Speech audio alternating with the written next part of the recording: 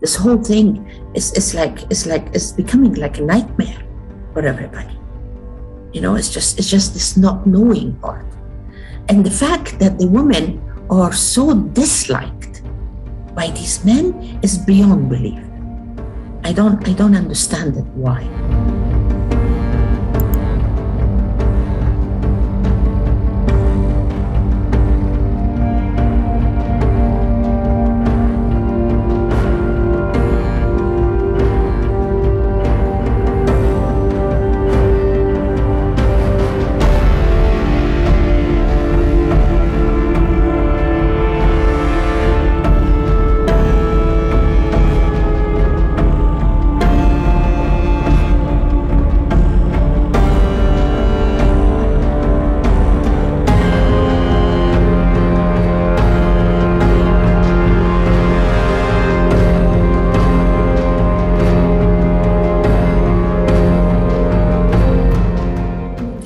The situation for women in Afghanistan has not been good.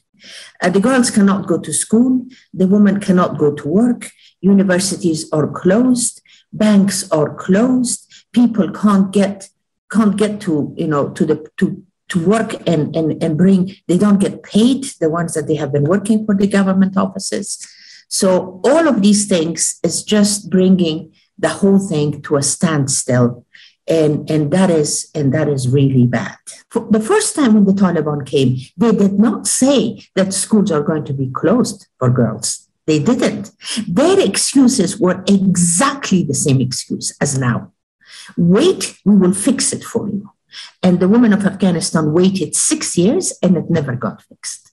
So you see, there is no trust with the women of Afghanistan, amongst the women of Afghanistan now, that these promises are going to take shape, because it didn't before. Not knowing what the future will bring, not knowing what is going to be happening to them, not knowing whether they're going to be able to continue, not knowing anything, whatsoever about their lives, about the lives of their children.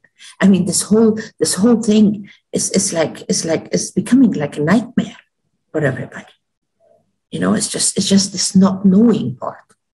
And the fact that the women are so disliked by these men is beyond belief. I don't understand it, why.